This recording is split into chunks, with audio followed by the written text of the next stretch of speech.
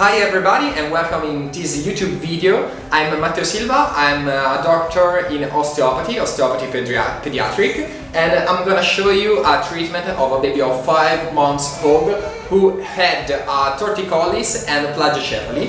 I saw Leonardo, piccolo Leo, when he was already 4 months and a half, so 15 days ago, and he had a torticollis who wasn't treated good, and so he developed a plagiocephaly. I'm gonna show you the plagiocephaly.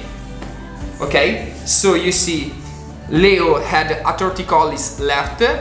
He used to rotate the head. He was obliged to rotate head left, and so this part of the head got flat, as you can see, and then it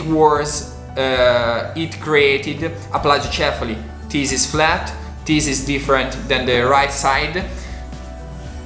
Okay, you see, this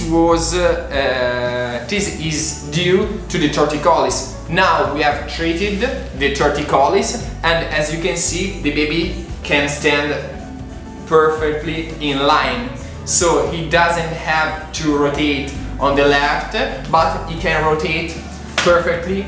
Leo, a kiss for you. He can rotate perfectly to the right, and so he can have a perfect postural development, because his neck is not contracted, and the joints of the cervical spine are very good and have a perfect range of mobility. As you can see, he turned right perfectly. I treated the muscle of the anterior part of the neck, as you can see, the sternocleidomastoideum, and the posterior part of the neck, as you can see from the video. This is very important to treat, to massage, because muscles are very contracted with a torticollis, and you have to be deep, you have to be effective with your massages and with your treatments. Otherwise the torticollis won't be resolved, and the plagiocephaly keep on getting worse. Now we have resolved the torticollis, so Leonardo can improve his range of mobility, and he can rotate right perfectly in the night.